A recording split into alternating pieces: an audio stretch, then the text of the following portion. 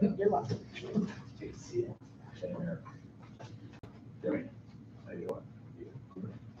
All right, I'll call the meeting of the IDA to order.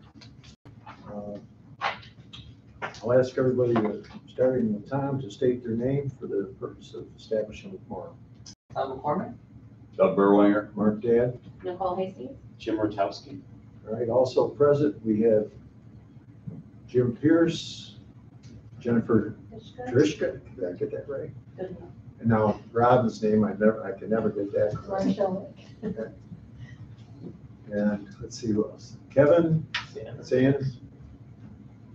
Scott Gardner. Okay. All right. All here. All right. We're still missing a couple people who we expect, but we will, we have a quorum, so we will start with the review of the minutes from last meeting on April 14th. I think everyone has a copy.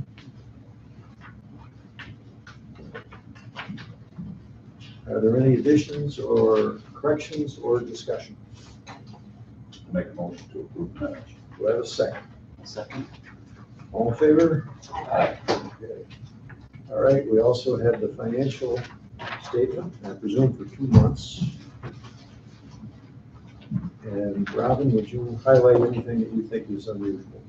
Sure, yeah, as you said, it is for 2 months, so with April's and May's in here. So we started out with cash on hand at the beginning of April of $1,131,616 and invested funds $1,515,612. These earned from our projects, and we had our, let's say, our typical monthly expenses, totaling $37,414. We ended up the month with $1,147,297 as cash in the bank. And then if you go over to the next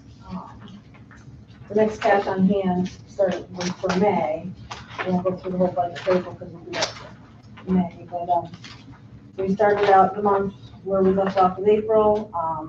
We only brought in some interest earned in May. We had our rest of our audit expense and legal expense, and typical monthly expenses again, total of $30,984. The end of the month is $1,116,409 cash in the bank and $1,515,837 invested funds. Can you refresh my memory where the 53,000 these were from in April? I knew you'd probably ask me that. If you don't have it. I'm trying to think which ones we closed, a total of 50. We had a couple different ones. Yes, Sunny's, I used solar 40,000. Yeah, there was a partial payment for Sunny's, but Then Merrimack's properties 12,150. That's my camera. Okay, any further discussion? If not, I'll entertain a motion to approve the reports as submitted. So, do I have a second? Second. All right. All in favor? Aye. Okay.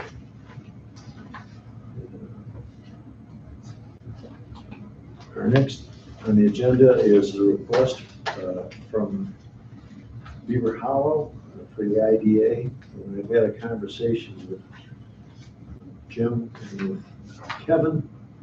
Apparently there are some legal matters and legal issues that we should discuss with regard to this application. I also got an opinion from Kevin about whether we need to go to executive session. I'm advised that as long as we are discussing legal matters, we can do so and turn off the cameras, and as long as we are in fact discussing legal matters rather than other matters. Is that accurately reflected? Yes, as long as you're seeking advice of counsel, it is a closed session in essence, and we can turn the camera off for that advice. All right, would you please turn the camera off? I make a motion to go into executive session. But you can make a motion to just move to close the session. Seek advice of counsel would be the motion. Oh, okay. I just can't do Make that motion. All right, can I have a second? Second. All in favor? Aye. Okay, so. Robin, did you taken care of that?